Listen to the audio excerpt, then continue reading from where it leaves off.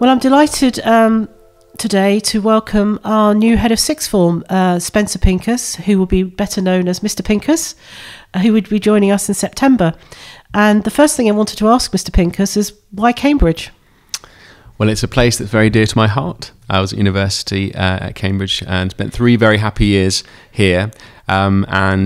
I think it's an exciting place academically, culturally, and when I came to see Stephen Perse, I was equally excited by the school and the culture and everything that it represented. And it was, yes, there was an element of nostalgia walking from the station to Stephen Perse, but it wasn't nostalgia when I walked in. It was actually thinking about what was new. And how different it was, and how much opportunity there was here. So, yes, it's a place that's dear to my heart as an area, but coming back with a new school that I think has so much to offer and so much potential and excitement, I think was something that very much attracted me to Cambridge.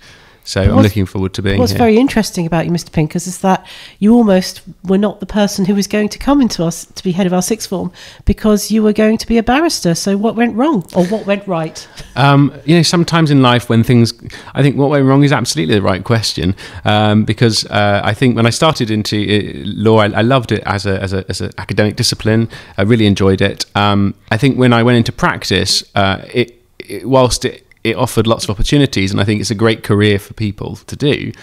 For me personally, there were elements that I felt led me much more towards another career, and education was the obvious choice for me. And that was really, I'm foremost a people person. I think the particular area of law I was in was not so much advocacy focused. I like working with people. I like helping people. I like interacting with people. So a lot of what I was doing was very much sort of paperwork side of life, procedural work. But also, I think I missed my subject. I was an English student at university. It was a subject that I lived and breathed, and drama in many ways. And I think as I practiced law more and more, I came to have that feeling that actually the thing that I wake up and breathe more was my subject. So a combination of wanting to use that and work with people, it felt like education was a more natural place to be. And I think with law, it's a massive commitment, and I think you need to look, as anybody should, at the sort of next 5 to 10 years. And actually, I thought my 5 to 10 years, I can see myself working in the education profession rather than in the legal one. So I could have continued with it, but I think actually, and I don't regret it, that's important to say. I think what I learned from law was so invaluable, both the skills that come with it, the knowledge it brings, and I think just generally the self-awareness. I think you become a fairer person if you've experienced legal training. You sort of see multiple sides of an argument. I think actually without that, I would feel like I'd missed out. So I think absolutely it was the right choice to do at the time. Loved it, enjoyed the study of it, but I know I'm happier with the ultimate professional decision I made. But you come out of university, I think you need to find out through doing what it is that works for you. That's very true, and I actually applaud the fact that you believe that people should understand multiple sides of arguments, because we live in an age where people are struggling to do that. Yes. So that is a very, very positive thing to share with students. So as a student of English, if I were to ask you about a book that you feel, if there was a book that a student should read, what would you suggest? Well, a very big question. Lots I could recommend. One that I've come to really enjoy actually and appreciate is a novel called Anne Veronica. I'd actually go for Anne Veronica by H.G. Wells, and H.G. Wells is known for his sort of sci-fi and all things otherworldly, but actually this particular Anne Veronica is a fantastic novel. It's a sort of new woman novel charting the movement of the suffragettes, very much the suffragettes, the kind of militant aspects of the women's suffrage movement. And what's I think interesting about it, yes, it offers another perspective. Male writers were just as interested in the women's cause as women writers, and I think H.G. Wells came in at an interesting time towards the end actually of the suffrage movement. Sort of just turn of the century. But I think H.G. Wells is perhaps underrated in that he's only known for that particular science fiction world, and I think he captures something quite powerful about the spirit of the character in Anne Veronica, who is defiant, she's headstrong, she's everything that actually young people should be, someone who believes in herself and wants to see the world. And I think it's quite a powerful story. So I think that's certainly one I would recommend. And if I were to go for something more current, I'm a big fan of Ian McEwan. He's I think he's well known as one of the best living and breathing English writers, but his recent-ish novel called Nutshell was a very, very interesting novel. And what I like about that, I always say, well, why read literature? Because it takes you to different places. Well, this is told from the perspective of a fetus. So quite an interesting narrative perspective. And I think, I won't say much more about it, but it is a sort of retelling of Hamlet. So if you're interested in Shakespeare, it might be one for you to read. But actually that says something as well about the universality of literature and how it sort of, other writers are learning from other writers.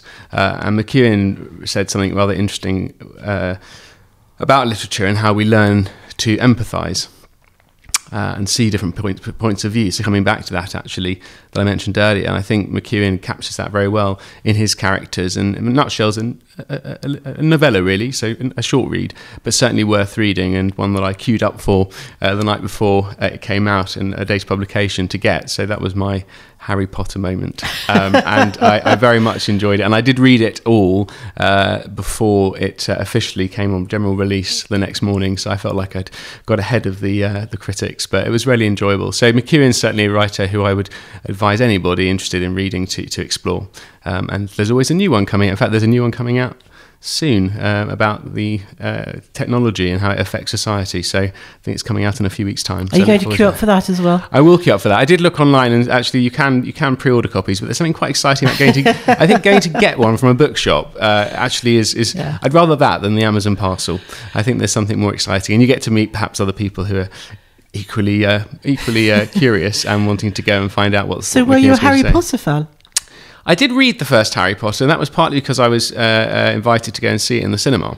So it was quite a while after publication. I enjoyed it, but I think I didn't commit to the rest of the series. I have seen most of the film adaptations, but Harry Potter's enjoyable, but I don't think it's sort of... I guess the closest it falls to my area of interest might be magic realism. Yeah. But it's not my favourite genre, but I'm happy to explore it, so I didn't say no to reading it.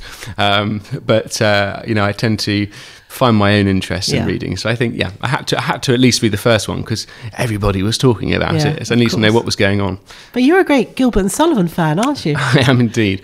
I first came across, I don't know when I've heard, Gilbert and Sullivan. I probably heard about it. A lot of universities have Gilbert and Sullivan societies. But I first really came across Gilbert and Sullivan a bit later when I was actually a law student, I think, and I was doing some amateur theatre, amateur dramatics, and there was an adaptation of one of their most famous pieces, operettas, the Mikado. There was an adaptation called Hot Mikado, and it's a mid-20th century jazzy interpretation, a musical version, really enjoyable, great music, and a plot that you cannot summarise. There's no way of giving a synopsis. It's just a whole mixture of strands that kind of never seem to quite match up. But that's what I like about it. It's the known as sort of topsy-turvy world where nothing quite makes sense. But Gilbert and Sullivan were sharp satirists. They observed society, Victorian society, and a lot of people today, I think, see them as sort of nostalgic, but actually they were quite fierce critics of their own